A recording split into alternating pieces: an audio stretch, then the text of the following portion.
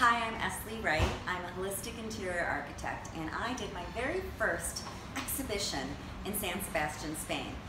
And it really came from living in this beautiful seaside town that I've noticed that things are starting to change.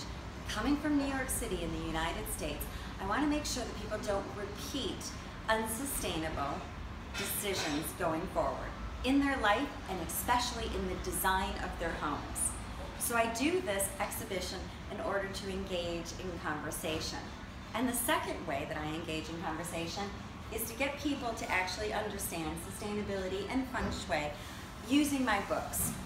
I love what I do, and I feel like I'm helping clients engage in their designs and their spaces in a much more mindful and conscious way. And I'm loving the fact that my books are getting such great feedback from the clients.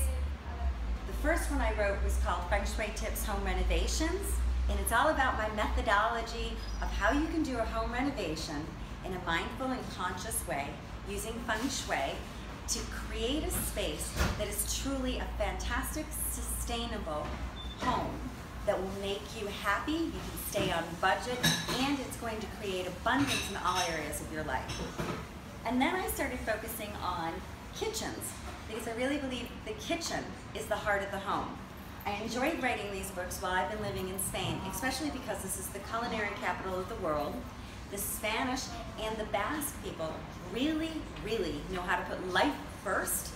Work is very much a part of their life, but it's definitely secondary. Here, they live first, which is great. And my third book is going to be Feng Shui Tips, Bathroom Renovations, which is coming out this May.